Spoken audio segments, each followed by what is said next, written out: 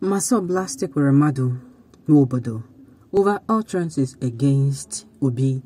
Welcome to the news, and please subscribe to our channel to get notified when we post hot juicy news updates. Please click on the notification bell. The movement for the actualization of the sovereign state of Biafra, Massob, has lampooned Senators Ike Ekweremadu and Jim Nwobodo over what it terms unguarded and provocative utterances against Labour Party presidential candidate Peter Obi. Ekweremadu and Nwobodo had reportedly said that Ndi Igbo will never vote for former governor of Anambra State in 2023. Massob said such statement could only come from political slaves of Hausa or Fulani oligarchy and cannot represent the general view of Ndi Igbo. We view that statement as that of a political slave to Hausa Fulani of Northern oligarchy. The statement by Massob National Secretary Comrade Igwoke Ibem Ugwoke begins. The statement reads, "It is very unfortunate that learned men like Ike Ekweremadu and Jim Nwobodo will be used against their own people to say that Southeast will not vote for Peter Obi. Who even made them the spokesperson for Ndi Igbo? Ike Ekweremadu and Jim Nwobodo should be ashamed of themselves for being slaves who could not even aspire to be president, even when it is the turn of Ndi Igbo to produce the president of Nigeria. They ran away and want to decide where Ndi Igbo will vote." Massob observed that Ike Ekweremadu has forgotten so soon what happened to him few years ago in faraway Germany. Harangwe Biafrans dealt with him. Massob is not surprised over Ike Ekweremadu's action because we know that he can sell his brothers because of his greed for power. His aim is to return back to Senate, and the only way to get a ticket is to attack his Igbo brother. Massob wished to warn all Igbo politicians that a non-violence nature should not be taken for granted. It is time all Igbo political betrayers in Igbo land will be paid back in their own coins. Ike Ekweremadu has been in government power for 20 years. Still not satisfied, Massob will not allow greedy politicians in Igbo land to destroy the future of our next generation because of their selfish interest. Massob will mobilize Igbo youths, markets, women, men, town unions and students to vote against bad leadership in the entire Igbo land. One thing, let me start from the beginning, like in the beginning. First of all, I don't even know where Massob is standing. Today, Massob is with Governor Yaya Bello. Tomorrow, it is with Tinubu. I don't even understand what is going on. Now, with that being said, let's go back. So, these people now coming out to say they are not going to vote. First of all, will they drag the population of the Southeasterners, drag them to the various polling units in various states, and then further drag them to make sure they thumbprint on, I don't understand.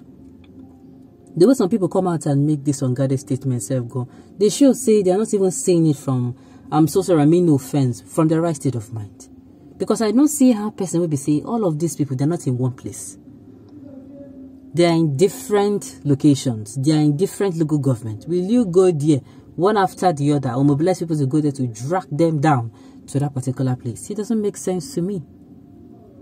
If you like, vote him or not, the tsunami is already on your doorstep. Mr. Peter candidature goes beyond being a man. He's a movement, a formidable structure that will soon uproot your forever destiny-killing structures. We are coming. And the thing is, apart from the fact where at the talk say, okay, everybody's entitled to their opinion. Look, you can even say you're not going to vote for him as a person. But coming out to say your people will not vote for, I don't understand. Okay? It's not possible. You cannot say their mind. You're not an empath. You cannot read their mind. It's not possible. And the thing is, these people have the right to choose. So you coming out to say that they are not going to vote for anybody, it's wrong. It's totally wrong.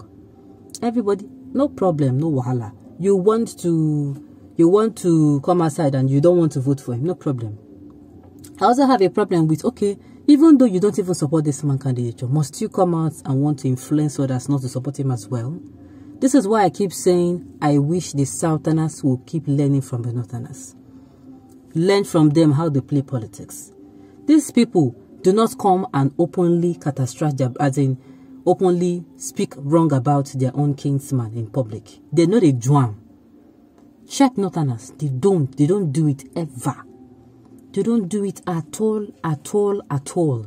Those people, they're the kind of people, even if their brother is a murderer, they will cover him outside. We don't know what they're going to do to him inside, though. The fact, we don't even get to hear what they do to him inside. But outside, they will defend him. I'm not saying that is good, but when it comes to politics, the Northerners, I keep saying that they're not united. They are divided among tribal lines and also further divided among religious lines. What is making it look as if the Northerners now, they are united, is because they have a unifying factor. And that unifying factor is politics. I don't care if my brother goes there and he's not doing anything. I don't care if my brother goes there and people are dying. I don't care if my brother is there and there's a pandemic. That is the Northern behavior. As far as this person, that my brother, I know sent. Anything we like, make him do.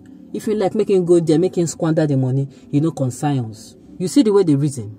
Now, I mean these people now are like, okay, I don't support my brother, but I don't go talk anything about him. You understand me? You have your opinion. Let me see it. Your opinion. You don't need to come out and say, I no support him. Even if they want to do him in such a way, we'll be say, at the end of the day, people don't go even notice. No problem. I'm not saying they should hide it, but yes, let's say you're not supporting your brother, but must you come out in the public and make it open that you are going to make sure, or people should not vote, as in, bam. Makes sense. At least if you're not supporting your brother, they do, you go just come out, Abi. You go come out and focus on your own. I don't know. I don't understand. Now, is it not the Massob that endorsed and supported Yaya Bello against other Igbo aspirants? This is what I said before. Massob said, gone, you don't know where they start. Today they're standing with Bello till next tomorrow, Tinubu next tomorrow, Atiku. Nobody knows where they stand. Okay, they are prodigal fathers. They want to keep the tribe in perpetual blindness. But thank God for P2B, the man on rescue mission. To the best of my knowledge, these people, like I said, everybody has the right to their own opinion and choice. But don't force your opinion on people. And it is absolutely wrong for you to come outside, you the catastrophic kinsman. If you know support him, why don't you leave and make him be? The thing is, P2B is not even a Southeastern project. He's not an Igbo project. He is a Nigerian project that people are sincerely craving for.